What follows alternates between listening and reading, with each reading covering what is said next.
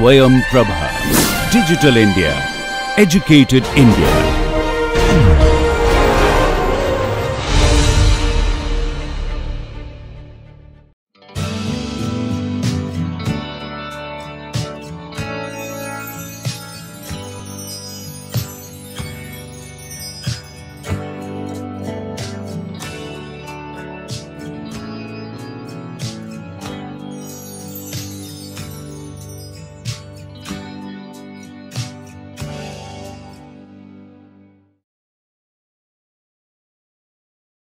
Hello viewers, welcome to this next lecture on the NPTEL MOOC course on Mathematical Portfolio Theory.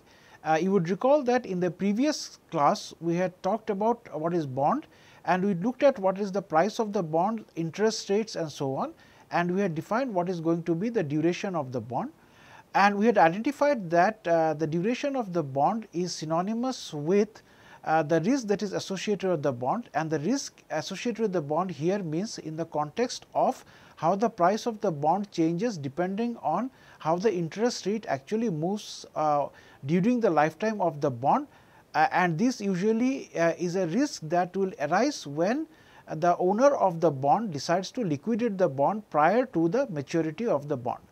So, in today's class we will extend this notion and we will talk a little bit about what is certain properties of the duration of a bond and a portfolio of bonds, and we will talk about the concept of risk mitigation of a portfolio of bonds by using the notion of immunization. So, accordingly we start this lecture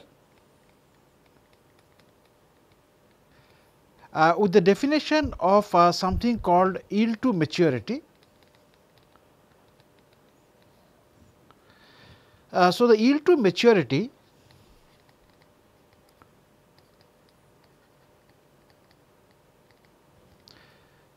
is an interest rate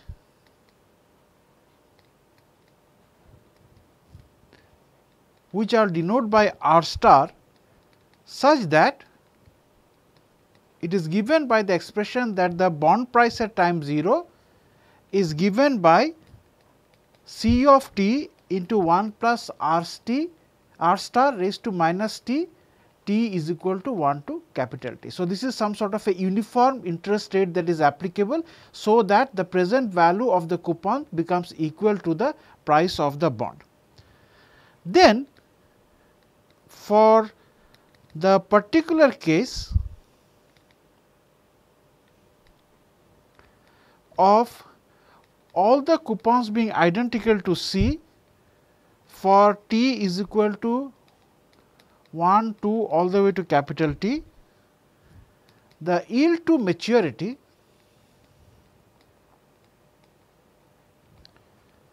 is an interest rate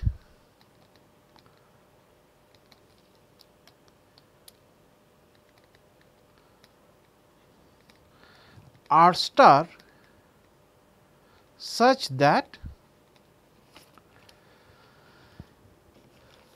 B of 0 is equal to summation C into 1 plus R star raised to minus t is equal to 1 to capital T plus B of capital T into 1 plus R star raised to minus capital T. We next talk about some properties of duration.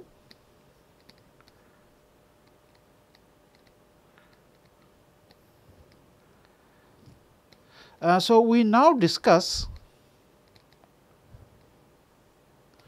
a few properties of duration, particularly the duration as a function of three things, namely coupon rate, the yield to maturity and the maturity itself. So, start off with the first property, which says that the duration d in terms of the coupon rate for the particular case of C of t is equal to C for t is equal to 1, 2 all the way to capital T is given by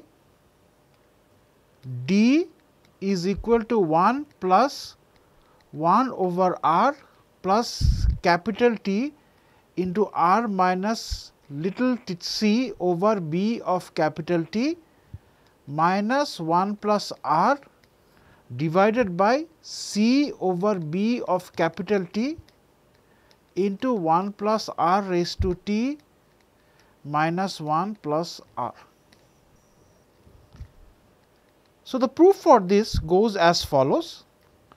We first begin by recalling that the definition of duration is minus of proportional change in the bond price divided by d of 1 plus r over 1 plus r, and your b. So, we are just recalling the definition of d and b. So, this was c over r into 1 minus 1 over r 1 over 1 plus r raised to t plus b of capital T divided by 1 plus r raised to capital T. So, this was the bond price when we had all the coupons to be identically little c. Therefore, b over b of capital T, this is going to be equal to 1 over r within bracket c over b of capital T into 1 minus 1 over 1 plus r raised to capital T plus c over 1 plus r raised to capital T. This implies that log of b over b of capital T, this is going to be equal to minus log of r plus log of c over b of capital T into 1 minus 1 over 1 plus r raised to capital T plus r over 1 plus r raised to capital T. So, just a slight correction here, this should be actually little r. So, now we differentiate with respect to r.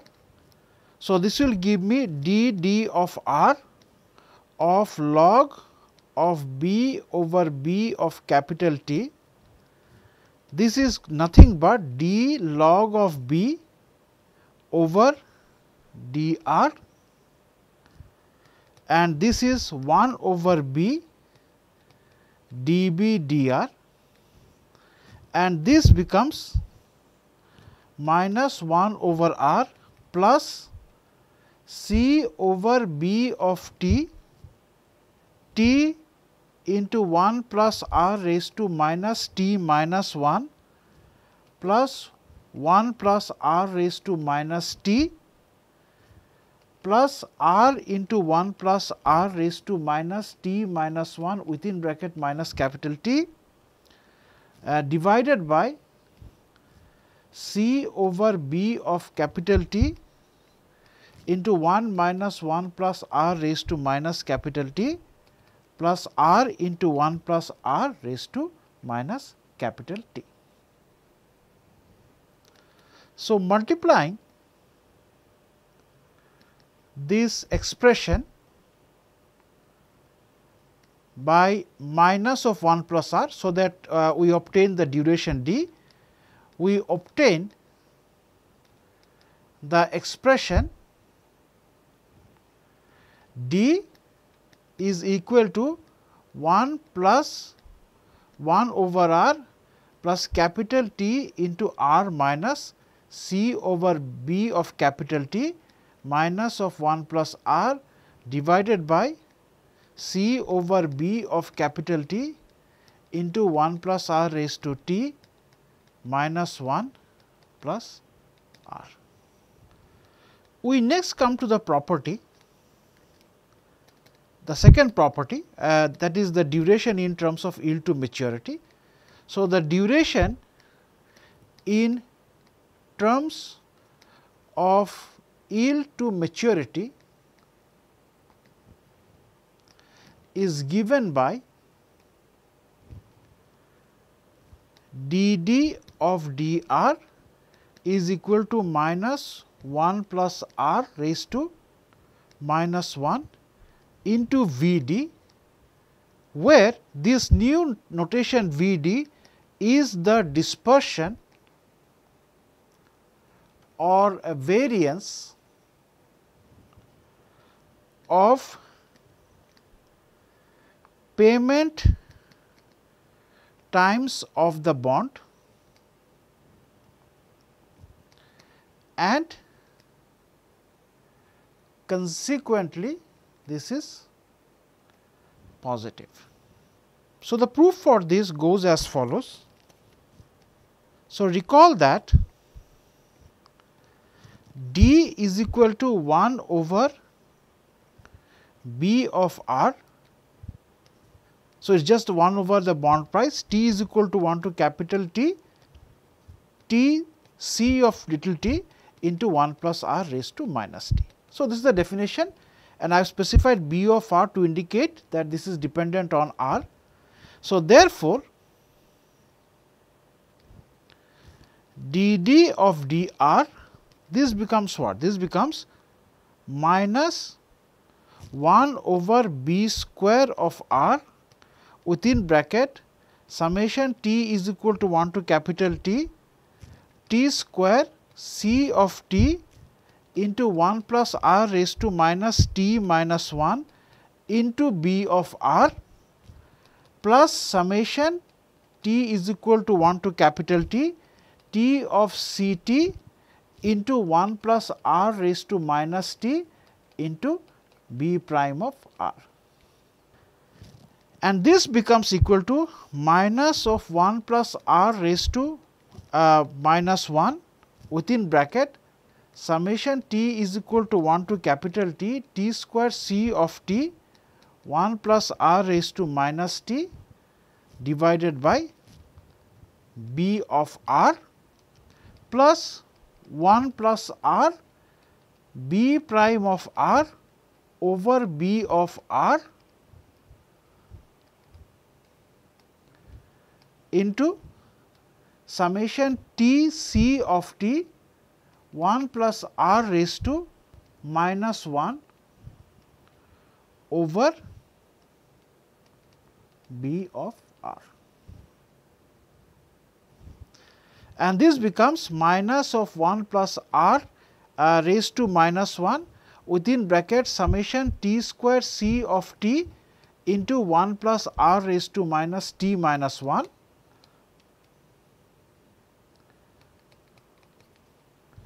over t is equal to 1 to capital T over b of r plus this is by definition minus of d and this by definition is just d. So, we get minus of 1 plus r raised to minus 1 within bracket summation t is equal to 1 to capital T, t square c of t into 1 plus r raised to minus t minus 1 over b of r minus d square. So, let us define w d of t to be c of t into 1 plus r raised to minus t over b of r. Now, if you observe carefully, so observe that summation W d of t, t is equal to 1 to capital T. This is going to be summation C of t into 1 plus r raised to minus t over b of r, t is equal to 1 to capital T, and this summation of the numerator, this is nothing but b of r, and this is equal to 1. So, the W d of t defined in this way, this will effectively act as if they are weights. Also, we observe that d is nothing but summation T C t into 1 plus r raised to minus t over b of r, t is equal to 1 to capital T, and this by definition is going to be, so by definition of W t, remember that this term is going to be W d of t. So, this is t of W d of t, t is equal to 1 to capital T. So, therefore, dd of dr, what is this going to be? This is going to be minus of 1 plus r raised to minus 1 within bracket t square W d of t minus d square, all right. And this is going to be, this can be rewritten as 1 plus r raised to minus 1. So, the summation is 1 from t equal to 1 to capital T. So, this is going to be summation t is equal to 1 to capital T into t square W d of t minus twice d square plus d square, and this can be written as minus of 1 plus r raised to minus 1 of summation t is equal to 1 to capital T, t square W d of t minus twice d, and one of the d's can now be replaced with this expression. So, this will become summation t is equal to 1 to capital T, t W d of t plus d square, and I will have, instead of 1, I will now make use of this expression summation W d of t, t is equal to 1 to capital T. And this is going to be nothing but minus of 1 plus r raised to minus 1 summation t is equal to 1 to capital T W d of t,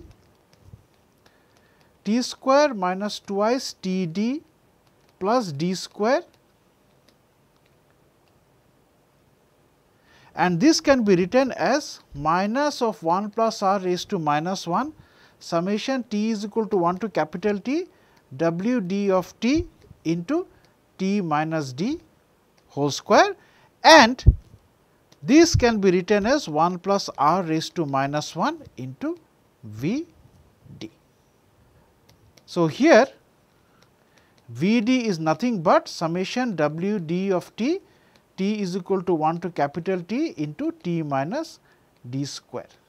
And remember, what was my V d? V d was defined as the dispersion or variance of the payment times of the bond.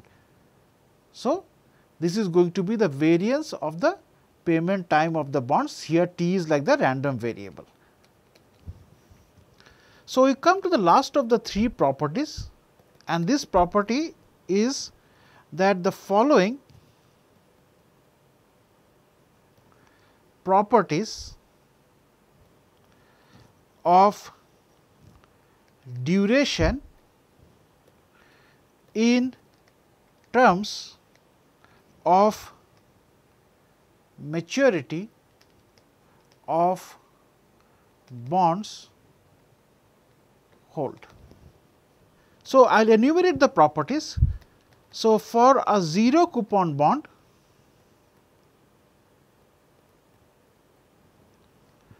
the duration is equal to maturity. The second property is that from the relationship between duration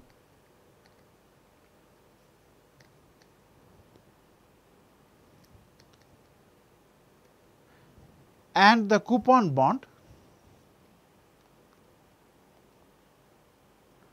we obtain that the duration tends to 1 plus 1 over r in case of a perpetual bond, that is at t tends to infinity, for any fixed coupon C,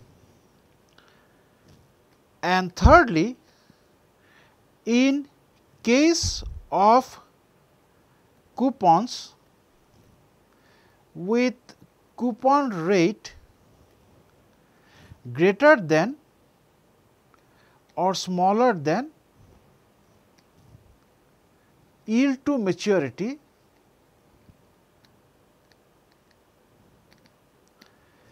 increasing maturity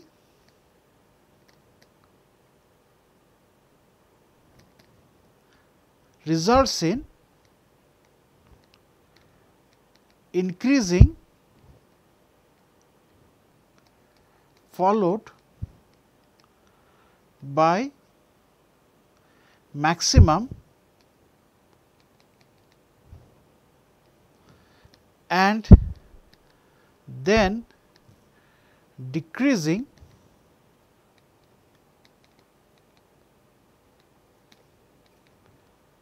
duration tending towards 1 plus 1 over r. So, this means that in case of coupons with when the coupon rate is greater than yield to maturity, it results in increasing duration tending towards 1 plus 1 over r, and when the coupon rate is smaller than the yield to maturity, it follows that initially it is an increasing duration followed by maximum and then decreasing duration. All right. So, for greater than the yield to maturity, we will have a increasing duration, and when it is less than the yield to maturity, we will have a piecewise kind of a behavior, where there is an increasing followed by the maximum and then there is a decreasing behavior of the duration, in both case eventually tending to 1 plus 1 over r. Okay, so now we come to a very important topic, and that is on looking at what is going to be the duration of a portfolio of bonds. Remember that our whole concept of bond portfolio optimization is driven by the idea that the bonds are also susceptible to risk, and accordingly we need to make an appropriate choice of the weights of the bonds in a portfolio, driven by what is the risk associated with the portfolio of the bond, and that risk association is reflected through the duration of the portfolio of bonds. So, naturally the next thing that we need to look at is we are going to look at the duration in case of a portfolio of bonds comprising of say n number of bonds. So, accordingly we start the topic of duration in case of a bond portfolio. So, we consider a bond portfolio comprising of say capital N number of bonds, and we let the number of units. So, I am proceeding in exactly the same way that I had done in case of stock. So, that let the number of units of the kth bond out of this capital N bond in the portfolio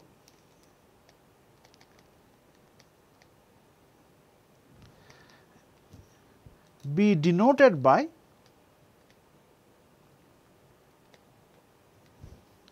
say N subscript k, with the corresponding prices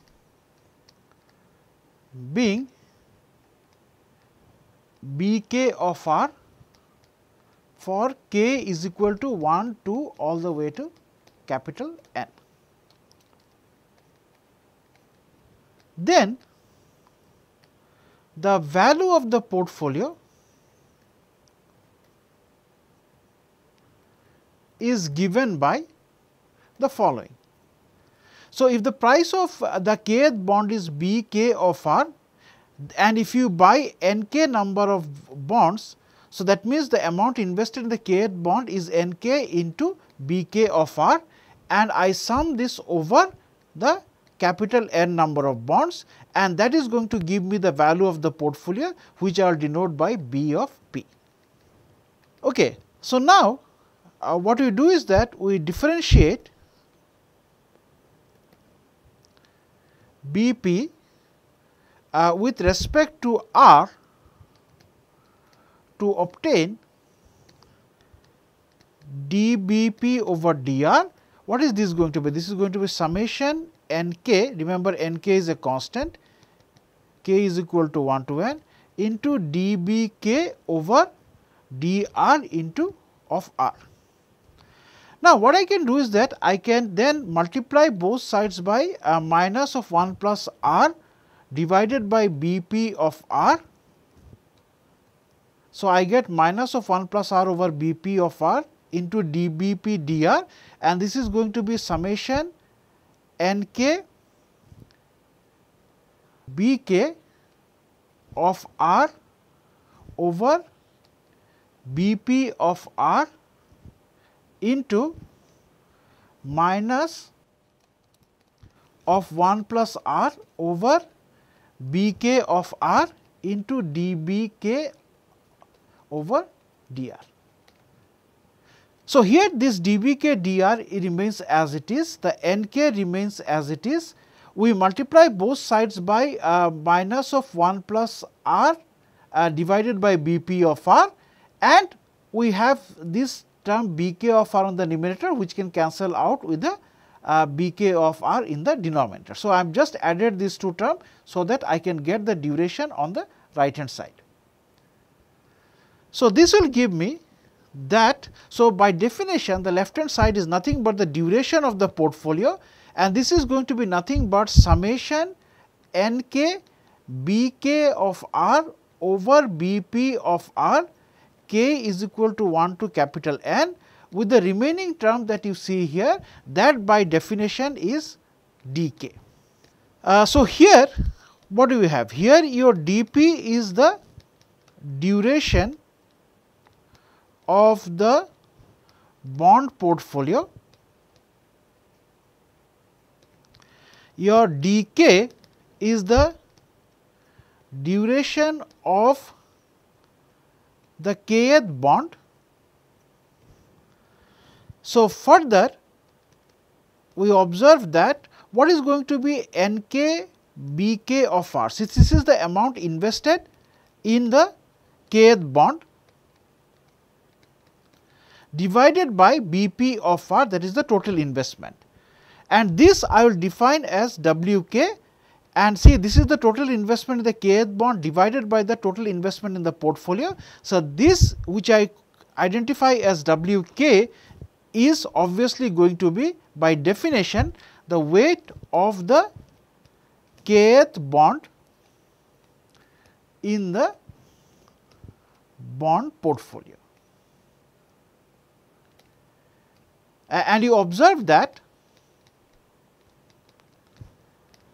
summation of W k, k is equal to 1 to capital N, this is going to be summation N k B k of R over k, k is equal to 1 to capital N divided by B P of R. This is going to be simply B P of R over B P of R is equal to 1. So, it satisfies the condition of the definition of the weights. So, let me call this star. So, therefore, star implies that d P is going to be summation of W k d k, k is equal to 1 to capital N. So, this means that the duration of the bond portfolio, just like in case of stocks, is nothing but the weighted sum of the duration of the bonds in the portfolio. Okay, so now that we have defined what is going to be the duration of a bond portfolio, it is now imperative that we move on to how to use this concept of the duration of a bond in order to take care of the risk aspect of the bond, that is for better risk management of my bond portfolio. And this concept of the management of a bond portfolio, as far as the risk of it is concerned, that arises from the movement of the underlying interest rate, is what is known as the process of immunization. So, accordingly, we start off with our discussion on immunization. So, in order to motivate this, let me first observe that while bonds have assured returns,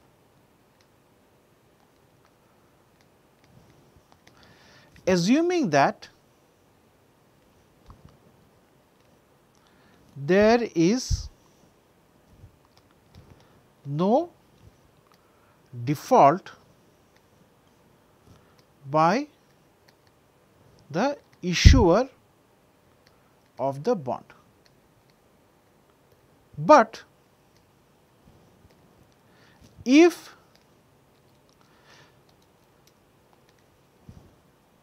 the interest rates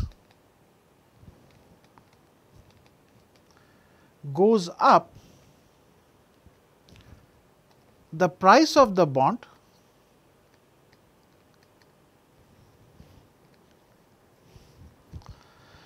will come down, and consequently the owner of the bond will suffer losses in case the bond owner intends to liquidate the bond. The notion of immunization of a bond means that the horizon will equal the duration of the bond and the basic driving principle is that the duration of the portfolio of bonds must equal the investor's horizon. So, armed with this motivation here, we accordingly can say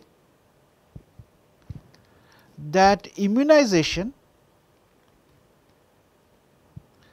is defined as a bond portfolio management approach wherein the investment in a bond portfolio is protected against movement of interest rates, typically parallel movements of interest rate for liquid bonds. And this is done by making the horizon of the investor equal to the duration of the bond portfolio. So, this means that if you are considering the portfolio of bonds, so obviously that means that it is going to be constituted by purchasing several number of bonds. Now, each of those bonds will have a duration.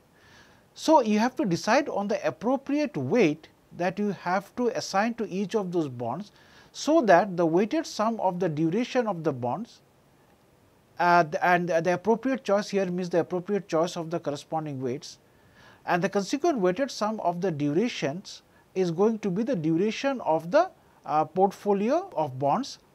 And in order to carry out the process of immunization, you will need that the duration of this bond portfolio given by the weighted sum of the duration of the individual bonds must be such that the duration is equal to the horizon of the investor's point of view, and accordingly this becomes like an optimization problem while you decide what is going to be the weights, so that DP becomes equal to the horizon H in case of each of the individual investors.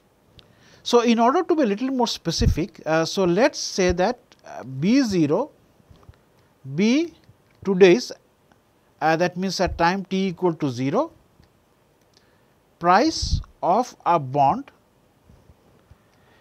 and let BH be the value of the bond at horizon H. The rate of return for the time length H, that means from this during the interval 0 to capital of H, is given by the relation B0 into 1 plus RH raised to H is equal to BH, which implies that. So, I have specified what is B0 and I have specified what is H and what is my B of H.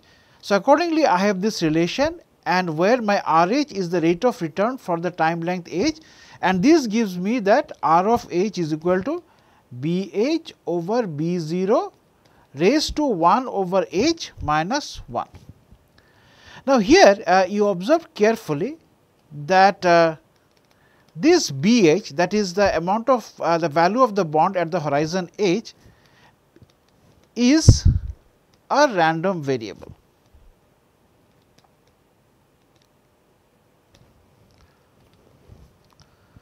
Now, suppose that the investor has bought a bond today at a spot rate of R0t, which I will denote as R subscript 0, with the prevailing. So, at the time of purchase of the bond, the interest rate was R naught given by this, with the prevailing interest rate, and consequent to that the prevailing interest rate for the next day having moved to some R which is different from R naught. So, the consequence of this is the following, that the resulting or the consequent value of the bond, which I will denote by B of R, this satisfies that B of R is equal to BH, and then now that the price of the bond is B of R, but so this is going to be related to B of H as B of H is equal to B of R into 1 plus R raised to H. But we recall from this relation here that B of H is equal to B0 into 1 plus RH raised to H. So, now therefore, what do we have? we can equate both the expression for BH and get B0 into 1 plus RH raised to H is equal to B of R into 1 plus R raised to H, which implies that our R of H is equal to BR over B0 into 1 over H into 1 plus R minus 1. Now, note that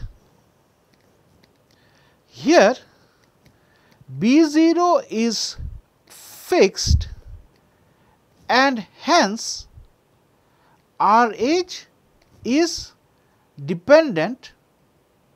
So, RH is a function of B0, BR and 1, which by extension is R, and 1 over H. So, this depends on B0, R and H.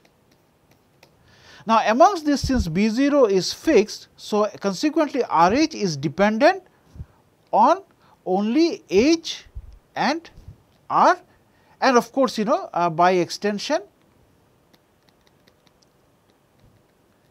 is going to depend on B of R. We are now, once we have this setup ready for us, so we are now equipped to state and prove the immunization theorems. So, let the duration of the bond be D, and this can be extended to a bond portfolio. Further, let the term structure of interest rates be horizontal, that is a straight line. So, that is all maturities have the same yield. So, we are just starting off with a very simple case. Then the purchaser of the bond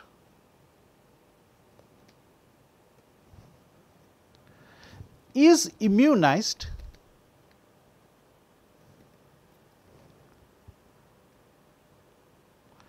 from any changes in the bond price resulting from any parallel change in the interest rate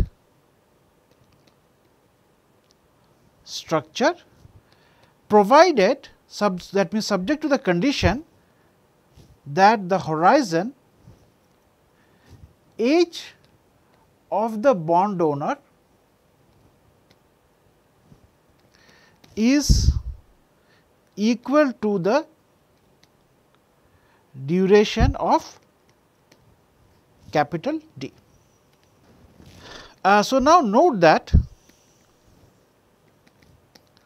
this can be proved in case of any parallel movement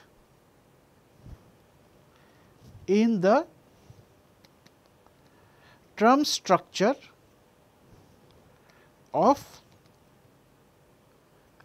interest rates. So, we now state the following theorem in a very the statement of the theorem is very brief, that D is equal to H. So, let us start off with the proof of this theorem. Now, recall that what we had? We had B0 into 1 plus R subscript H raised to H was BH.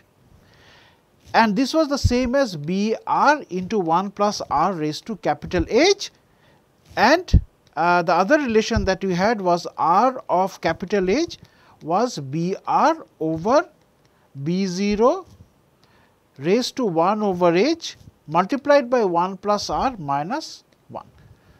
So, we recall these two relations, and what is going to be our goal? The goal is to minimize RH, which is equivalent to minimizing BH. Therefore, we have dBH over dr. What is this going to be? This is going to be ddr of Br. So, I replace the expression of BH with the one which had with this expression, that is Br into 1 plus r raised to H, and this can be written as B prime of r into 1 plus r raised to H plus H into Br into 1 plus r raised to H minus 1.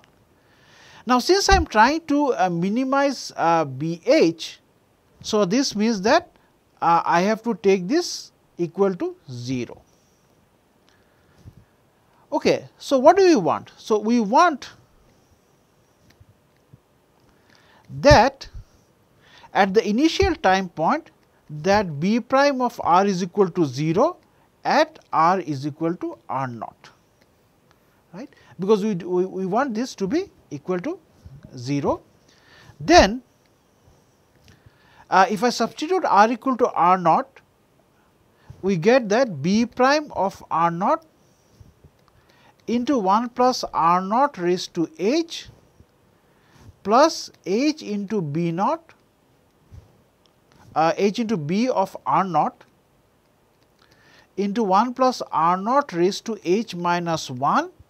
This is going to be equal to 0, and which upon solving we get H. So, we solve for H and we obtain that H is equal to minus of 1 plus r naught divided by B of r naught into B prime of r naught, which is nothing but the duration of the bond at the initial time when the interest rate was r naught.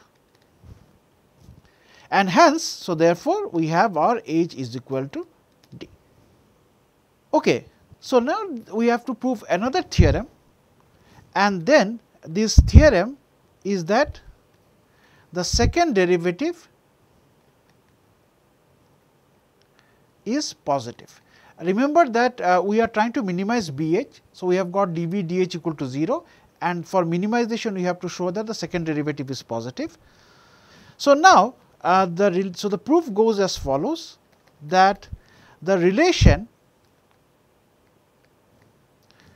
BH is equal to B of r into 1 plus r raised to H